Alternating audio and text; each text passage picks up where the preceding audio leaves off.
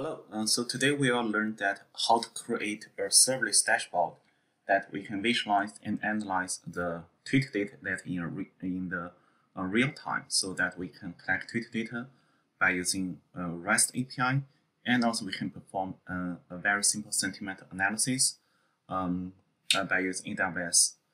So first, we will still use the Learner Lab from AWS Academy. So let's start the lab. And also once the lab is started, and we can go to AWS console, and the serverless function is created by using the Lambda function on AWS. So once the lab is available, is ready, and let's go to the AWS console. All right, so I'm going to go ahead and let's open the console. And I'm going to search Lambda. So that Lambda function, where AWS will run the code based on the configurations that we set up, so we don't need to worry about servers. So let's create our first Lambda function. For this one, let's call it collect tweets. And we are using the Python. And for the roles, because we are using the Learner Lab, so let's use the lab role that created, and let's create this function.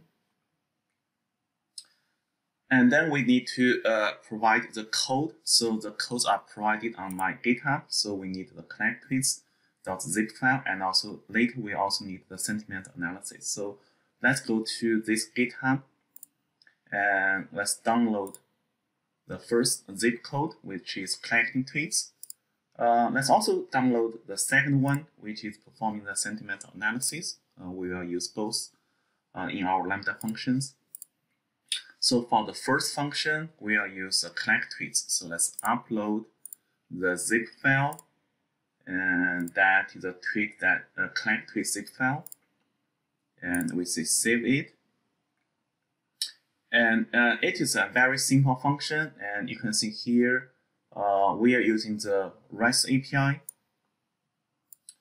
And so we define Lambda function. We'll take the variable that from the user by using the parameter environment parameter, and we just simply use the REST API to collect tweets. So once we have the tweets that we based on the Q parameter and also geocode, if that tweet has already been collected, we will update the favorite count. If that tweet is a new tweet, then we'll just simply insert that into our database. So the function is pretty simple. And in the meanwhile, let's go to the configuration. So we need to do some editing here. So first, let's say we want the memory to be 500 megabyte, and also this is 1000, and the timeout is 1 minute. And the reason we need to do that is because we are collecting like around 100 tweets, so we want to give it more resources, and we leave everything as a default. And then we need to give some environment variables. So those are the variables that we cannot keep that in the Python code for secret reasons. So those we include in the Twitter API key, Twitter API secrets, and also the connection to our MongoDB database, and also the parameter that we need to collect tweets, like the geocode parameter, and also Q parameters, let's say API key. And for the value, so you need to have a Twitter API to collect tweets. And for our lab, so we just simply copy the API from canvas. We also need API secret. We also need to copy the secret. Okay, so those are the variables that we need to collect tweets. And next, we need also provide our MongoDB configuration. So those are the connection string that to our MongoDB database. To find that one, we need to go to our MongoDB database, and we click connect. We say we want to connect with our Python. And let's copy this URL. So before we paste that one to a Lambda function, let's paste that one to a text file. The reason we need to do that is we need to fill in our password. So for this password, that is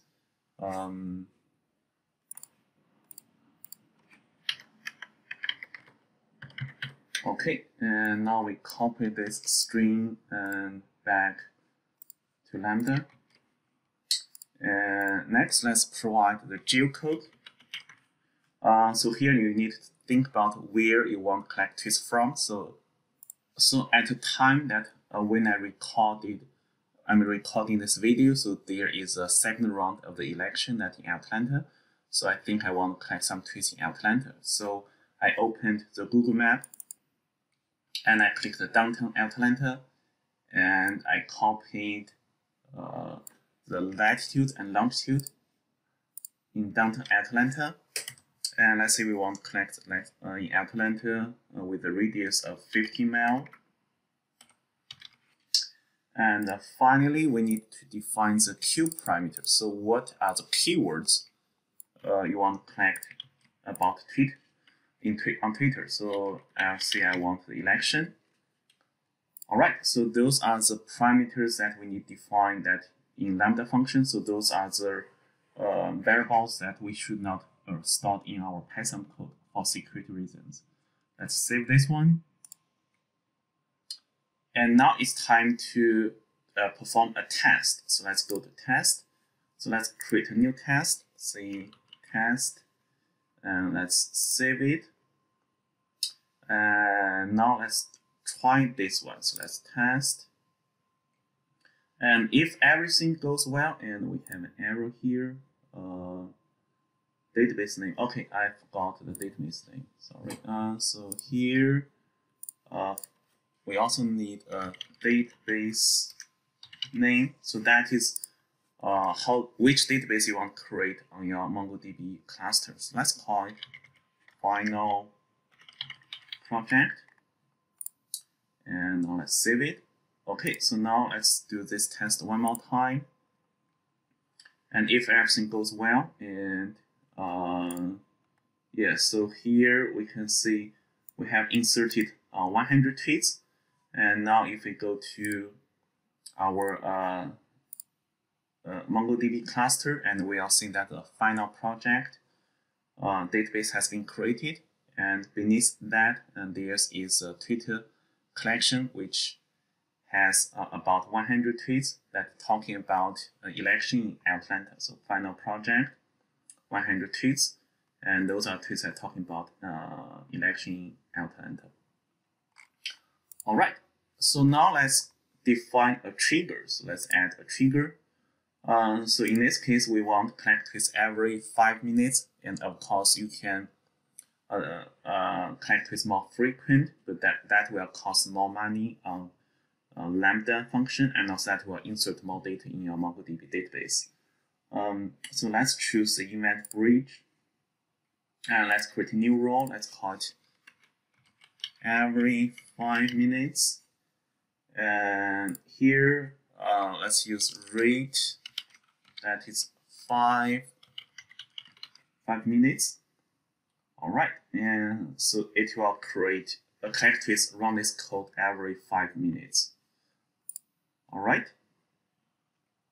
So now we have created our first Lambda function. So let's go ahead and let's create our second one. So now we have tweets that will be collected every 5 minutes. Our second function will perform sentiment analysis on those collected tweets. So let's create our second function. And for this function, let's call it sentiment tweets. And we are also using Python. We are using the same IM role, which is live role. And now we are going to use a code that we downloaded from GitHub earlier. So the zip file and sentimental tweets, and we upload. So this will read the tweets from our database. In our case, it's a final project. And for each single tweet, we'll check whether or not that tweet has been analyzed before or not. If that tweet has not been analyzed, then we will use the AWS Comprehensive to detect the sentiment of the tweet text. And then we'll return the result. We'll insert the result into the tweet document. We'll insert the sentimental, the detect sentiment, the positive score, negative score, the neutral score, and also mixed score. Okay, so that is our code. We also need to configure this function. So here, let's say we gave it more memory, storage, and also longer timeout because we're analyzing the data, so like about 100 tweets. So this time we will guarantee that we can finish the work. And similarly, we also need to define those variables. So here, we also need to provide the MongoDB connection, which is the same connection string, and the database. And so we called the final project, so we should give it the same name. And also language variables. So you need to look at the tweets that you collected and see what language they're in. So if most of your tweets are in English, and you just give that EN. If your tweets in other language, and you should provide the right language number, the code. Because most of our tweets in English, so we give it EN. So those are the three variables. And similarly, let's do a test. So let's create test, that is test, and we save it. And now we test our code. So that will tell us that how many tweets being processed. Okay, we don't have any errors. And here you can see we have processed 100 tweets. And now if we go back to our MongoDB database, let's say if we refresh, and now we can see that in our database, we have more information. We have the, so this tweet has been analyzed. We have the mixed score, negative score, neutral score, and also positive score. Because the neutral score is the highest, so the sentiment of this single tweet is neutral. So if you're interested, and you can read the content and see if those analysis are accurate. All right, so now let's go ahead and also create a dashboard that to display our results. So let's go ahead and also create charts. Go to charts and let's add a new dashboard. So we can call it final project. If you like, you can also have your name or data source or tweet data or other descriptions that you like. All right, so now let's add a few charts to show the result. So first, let's choose a data source. So we choose the final project, which has our tweets that we collected.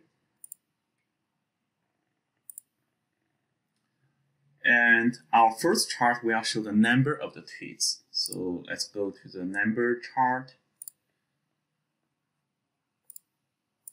And remember, because we want to show the data in the real time, so let's add a filter based on created ad. Before adding that one, let's convert the created ad to the date format, because that is the number of the tweets, the time that tweets being created. Let's also drag ID to this aggregation, and let's choose count. So that shows the number of tweets. And let's add a filter. We say we want from the past 30 minutes. So the number of tweets that in the past 30 minutes. You can call it number of tweets and in the past 30 minutes. Okay, so you can see that the number of the tweets that posted in the past 30 minutes being collected. Okay, so that is a number chart. Let's go ahead and also add our second chart, and we can keep using the same database. So this time we're going to use a line chart to show the number of tweets that collected over time, and also it will also show the different sentiments. So let's say we create a line chart where the aggregation is a count of the ID, and the y-axis is the time. So let's use when the tweet has been created, and based on the minute, because we want to show the number of tweets that over in the past 1 hour. So, and we are updating every 5 minutes. So let's choose a minute. And finally, for the series, let's say the sentiment. We want to see that the number of tweets in different sentiment, and we can see we have negative, neutral, and also positive. We also have a few tweets that are none. That means those are just being collected tweets that have not been analyzed. We also want to add the theme filter. So let's say we also want to see the tweets that in the past 60 minutes. Okay.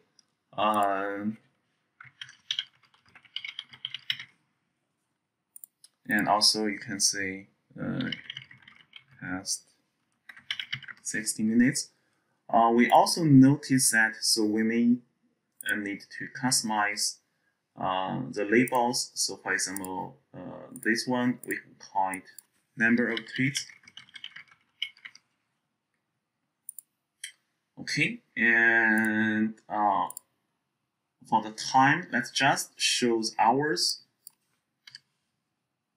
Okay, and let's also convert to our local time zone, which is Eastern time zone. Okay, and now we can see the tweets that passed in the past 1 hour, and that is our second chart. We can adjust the chart a little bit. Let's keep adding another chart. So this chart will be showing the popular hashtags. Again, let's convert the created ad to the date format. And here we want to show the hashtags. So let's use the word cloud. And here we want to show the text of the hashtag, which is unwind.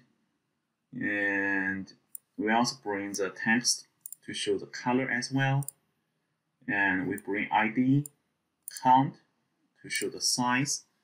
And we can see that we don't have a lot of hashtags. So let's also add a filter. So once a filter being added, so previous, let's say relative in the past 60 minutes. Okay, we only have one hashtag, so let's call it popular hashtags, and in the past 60 minutes. Okay, and now you can see there's only one hashtag that in the past 60 minutes that been collected from our collected tweets. We also want to show a bar chart to show the popular users. So we want to know who are the most popular active users. Again, we convert the created ad, and we find out the user.name. So we find out username, we bring that one to the y-axis, and let's just show the top 10 user. And for the application, we bring the tweet ID, not the user ID. Again, tweet ID. We use a count. So we can say those are the top 10 users. Let's also add a filter. Say we want from the past 30 minutes, so the top 10 users. All right, so we can see those are the users that, because that's just 1 hour, so and those users just send out the one single tweet. Top tweet users in the past 60 minutes. Okay, so that is our bar chart. And our final chart actually is a table. So we also want, just in case that we want to read the tweets in detail. So let's also create a table. And where we want show the text of the tweets. So let's find out text of the tweets. And for the values, let's show the favorite count. So favorite count, let's show average. Let's also choose their positive scores. Let's see, average. And also the negative score. Let's also give it the average. Okay, so that is tweet text, and in the past 60 minutes, which means that we also need to add this filter to show the tweet set in the past 60 minutes.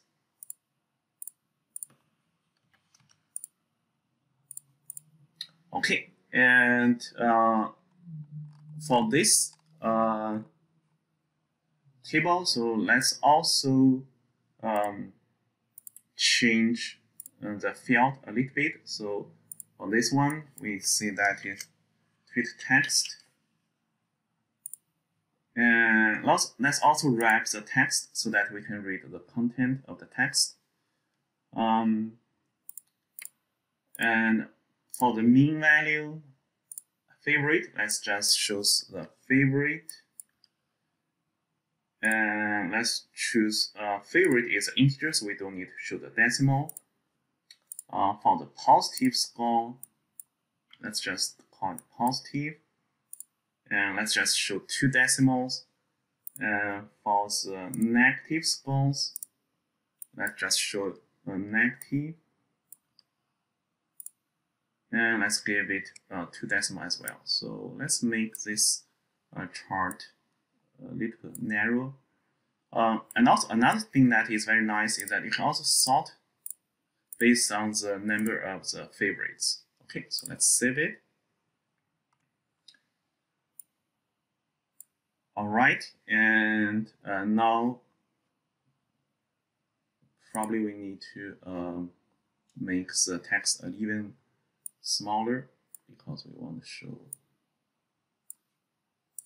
the entire. Okay, I will make this bar chart smaller. Okay, so you can see which tweets has the highest average and also negative. We also don't want to show the total, so let's uncheck the total. All right, okay, so that's perfect. All right, so finally, let's share this chart. So we want to make this one to be public. We also want the data to be public. Okay, and now if we copy this chart, and let's check that one in the private mode. So if we can view the chart in the private mode, then anyone can view it. So now you can see at the time that is recording is 4 p.m. So we have the tweets that just been sent out in 3:55. You can see that you can also sort the values based on the positive score, negative score, etc. We have those non-values because those are the tweets that just been collected and has not been processed yet. So we can also add it to the auto refreshing rate. So let's say we want auto refresh every 5 minutes. Okay, and they will be refreshing the tweet set in every 5 minutes. Okay, if you want also a refresh now, you can also force refresh all the charts right now, so you will see the latest data. And in the meantime, if we go to our Lambda functions, if we go to monitor and also logs, and we will also be able to see the number of times that in the past few minutes, that how many times that we have executed those functions. So if we open that, it will bring us to the CloudWatch. This monitors all the services on AWS. So if we go to log groups, and you can see here I have 2 groups. One is for the collect tweets, one is for sentimental analysis. So now I'm going to open those. Okay, and now you can open the logs. This is the collecting tweets. Yes, we have 100 tweets. In the second round, we have 0 new tweets, 2 new tweets, 2 new tweets, 0 tweets. So that has been executed 5 times. If I open the sentiment analysis, you can see that we have 100 tweets. So this one has not been executed yet. So let's see what. Oh, yeah. Sorry, we didn't add a trigger for this sentiment analysis. Yeah, sorry, my bad. So let's add a trigger for this one. We should do this one before creating those charts. So we are going to go to event, and this time we can choose an existing one that is, let's say, every 5 minutes. Okay, and let's add. All right, and so now this function will be executed every 5 minutes. So sorry for that. So let's do a test. So that let's see. So this time they can see we have processed 4 tweets. So those are 4 new tweets that we just processed. We just collected in the past 20 minutes. And now I believe if we force refresh, now you can see we no longer have any non-values because all the tweets we collected have the sentimental score. Okay, finally, so when you are happy, so you don't want to keep this running all the time because Lambda functions are not free, and also MongoDB database. So if you keep inserting the data, you will reach your free storage limitation. So finally, let's say you are happy with your project and you decide to delete your project. You can go to your Lambda function and you can check those 2 functions, and then you can delete. And those 2 functions will be deleted. If you want to delete your dashboard or database, you can do that as well on MongoDB.